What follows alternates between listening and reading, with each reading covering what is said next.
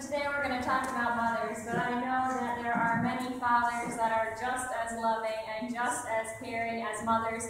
But since today's Mother's Day and Father's Day comes in a month, we're not talking about fathers today. We're just talking about mothers, even though much of what I say applies to fathers as well. So dads, don't feel left out. I promise in a month I'll preach a sermon that's more about you. But first, let's join in a moment of prayer. Gracious God, we thank you and we praise you. We praise you for gathering us here so that we can worship you today. And Lord God, we ask that you bless the words of our mouths and the thoughts of our minds. May everything we do and everything we say be holy and acceptable to you, O Lord, our rock and our Redeemer. Through Christ our Lord we pray. Amen. So when I was a child, I had to go see the doctor regularly. And the doctor had to inflict pain on me that was necessary. He had to do something to me that definitely caused me to tear up and to be in quite some pain. The first time I went to one of these doctor's appointments, my mother came with me. It took every ounce of my mother's being to hold herself back from punching the doctor in the face. As sweet and as kind as my mother is, and even though she knew that this was necessary, every part of her just wanted to clock that doctor, so she had to hold herself back. I'm quite certain that seeing me in pain caused my mother more pain than it ever caused me. After that appointment, it became my older sister's duty to take me to these doctor's appointments. Then when I was in college, I had to have surgery on both of my legs. I was the first and possibly still the only child of my mom's to ever require surgery. And so I went in to have surgery. It was a quick surgery, about a half an hour per leg. So about the total time that it took for my mom to, give me a kiss goodbye until she got to see me in the recovery room was about an hour and a half. That hour and a half, I think, aged her a few years. She had her Bible in her hand. She knew it would be tough for her to see me go through surgery or to be there while I went through surgery. And so she planned on, reading her Bible if she was struggling, but she couldn't do that. She was holding her Bible, gripping it so tightly that her knuckles were white. She could not open that thing. She couldn't do anything. She just sat there begging God to let me be okay and worrying as any mother worries. When Walter was born, he had the cord wrapped around his neck a few times. We didn't know this before he was born, but then, everything seemed fine. Until he came out and his face was blue. I saw that look on the doctor's face. I knew something wasn't right. I sat up immediately and I saw my baby boy with his blue face, not breathing, and my life seemed to simply stop at that moment. It was suddenly like I couldn't really hear anything else that was going on. All of my focus, the only thing I cared about in the world was my baby boy breathing. It took a few minutes for them to get the cord off his neck and then do whatever it was they were doing over on the side, but it felt like forever until finally I heard that baby boy cry. Hallelujah. Motherhood has this way of kind of messing with our emotions. It's pretty tough to be a mom sometimes because everything just gets so heightened. I mean, us mothers would do anything in the world for our children. We would give up our own lives if it meant saving the lives of our children. We would do anything in this world to keep our children safe. That's what mothers do. The Shunammite woman, whose name we unfortunately never learned. That's such a sad thing. They left her name out. But this wonderful Shunammite woman, she cared about nothing else more than her son.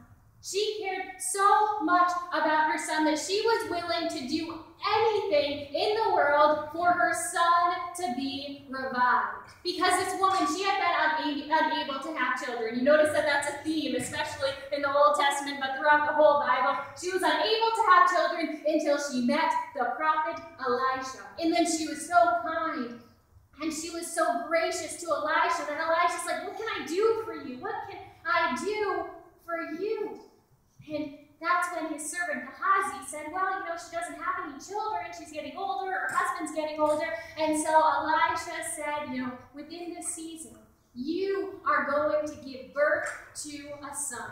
And she was so thankful when that son was born. It was something she didn't ever think would happen. She was so thankful, she loved, and she was devoted to that little boy. And then suddenly one day, he had probably been out running around with his friends, doing what boys do, and maybe fell down and hit his head too hard and didn't know that anything was wrong. And, until his head started really bothering him, so he went to his dad, and then his dad said, okay, go to your mother. And then he died in his mother's arms. And that mother, she knew that her baby was a miracle. She knew that he was such a miracle, and she was not willing to give up hope. She was not willing to believe that her son was dead and that was the end of the story. So instead, what does she do? She goes and she lays the boy on the prophet's bed, and then she gets a donkey, and she goes as fast as she can to find the prophet herself. She doesn't send anybody else to do this task. This is something that only she can do. And she gets there and she tells the prophet what happened. And at first he says, okay, Gehazi, his servant, you go back, you go and you cure the boy. She says, no. You're the prophet who blessed me so that I could have this child. You are coming with me as long as I live and as long as you live. I am not leaving this place until you come with me to heal my son. She never loses faith. And then Elijah gets there. Of course, Gehazi really did not have the power to heal the boy, but then Elisha gets there and he lays his own body upon the boy's. He breathes his breath into the boy, and then the boy awakes. The boy is alive from the dead. Thanks be to God, Elisha had the power to heal that boy, and that mom was so persistent. She was not giving up hope until she knew that she had used every last resort. And even though that boy had been dead, through this wonderful power, through this wonderful miracle of this man of God, he lived again. But all of us moms know, some far too much, that it is every mother's worst nightmare that something could happen to their child. And unfortunately, it's a nightmare that sometimes comes true.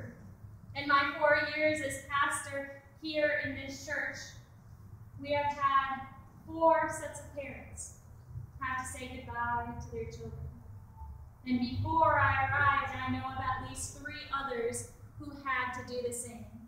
These mothers have come to know the world's worst pain.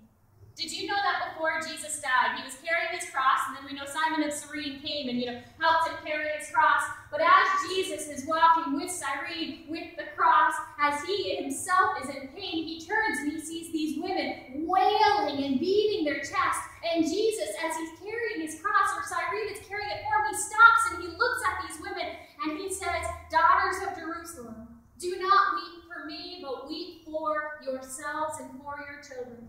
For the days are surely coming when they will say, blessed are the barren and the wombs that never bore and the breasts that never nurse." He was alluding to the hardships that would come, and even maybe hardships that are still to come, where there would be war and persecution and peril. And Jesus knew that it would be harder for a mother to see her child in pain than it would ever be for that same woman to go through that same pain that their child was going through. Jesus knew that there was no greater pain in the world than for a mother to see her child be harmed. Just about any mother in the world, at least any loving mother, would take the place of her child if it meant saving them from harm.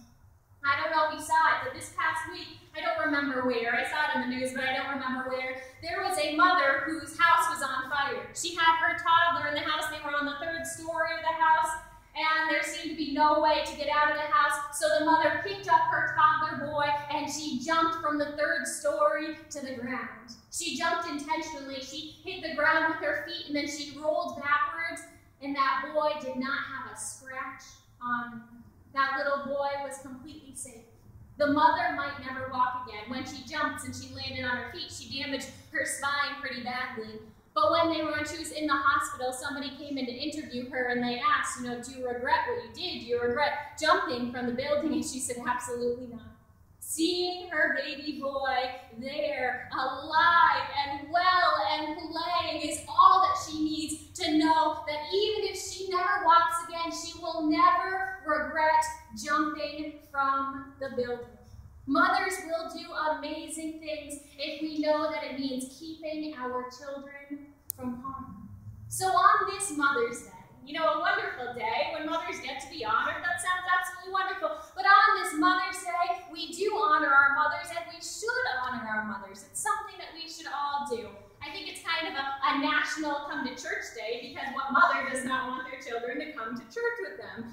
But on Mother's Day, especially this Mother's Day, as we know that there's so much pain in the world, every day I think about those Nigerian girls. Every day I pray for them, and my heart just breaks, especially imagining what those mothers must be going through as they wait in pain and in anguish. And so on this Mother's Day, I want us to do something a little different. Of course, I want us to pray for our moms and to share our love with our moms. But I also want us to pray for those moms who have learned what it means to lose a child.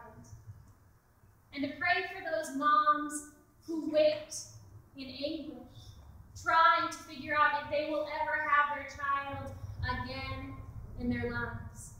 So today, I hope you'll join me when the moms that I truly want to pray for is I want to pray for Bev and Celeste and Alicia and Dawn, who in this community within the past 4 years have had to bury a child. And I want to pray for Mariel and for Margaret and for Shirley, who in the years just shortly before that also had to bury a child. And I want to pray for all those other moms who I don't know about, but who God knows about, who have also had to bury a child. And I want to pray for Mindy Sauer, the mom of Ben Sauer, who sits by her son's side every single day waiting for the inevitable to happen.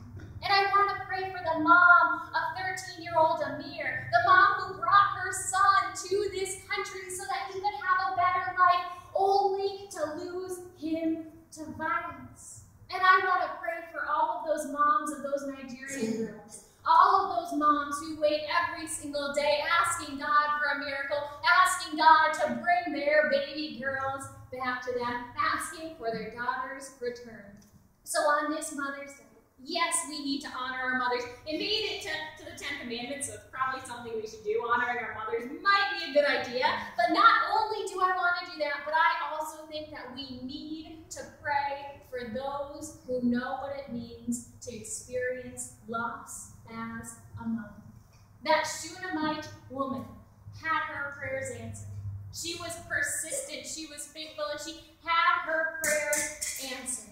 Now we know that sometimes our prayers are answered and sometimes our prayers aren't. But we know that our prayers have power. So that's why I ask that we lift these mothers in prayer today especially. Because today, not only do we need to bless our own mothers, but we really need to bless those mothers who know pain. And we also need to pray for Christ to return. Because there will be a day when Christ will return. And when that day comes, there will be peace on earth. And finally, when that day comes, when there will be peace on earth, no mother will ever again need to cry for her child. And that will be a time when we truly rejoice. So let us pray for the mothers among us, the mothers who we know who are suffering, as we know that there will be a day when they will see their children again. And let's join in a moment of prayer. Gracious God, through the power of Christ, we know that every mother who mourns, every mother who cries will see their child again. Lord God, you have blessed them, and you will bless them, and through the power of Christ, they will see their child again in your heavenly kingdom. But Lord God, even if they have that faith, even if they have that assurance, they are still hurting today. They are still pain today. So Lord God, we ask that you bless them, that you bless them all with your love and with your salvation and with your Holy Spirit to carry them through these troubling times. And gracious God, we especially ask that you bless those girls who were kidnapped, and that you bless their mothers as they wait in pain, begging for their children's return. Lord God, we ask that you bless all of those mothers who suffer today, because there is no greater pain than seeing your child suffer. Please, Lord God, bless us all, inspire us with the faith that we need to carry us through this life, even when we know such horrible hardships. And Lord God, we lift all of our loved ones who have gone through these meetings in prayer today, and we pray the prayer that Jesus taught us, saying, Our Father, who art in heaven, hallowed be thy name. Thy kingdom come, thy will be done, on earth as it is in heaven. Give us this day our daily bread, and forgive us our debts, as we forgive our debtors. And lead us not into temptation, but deliver us from evil.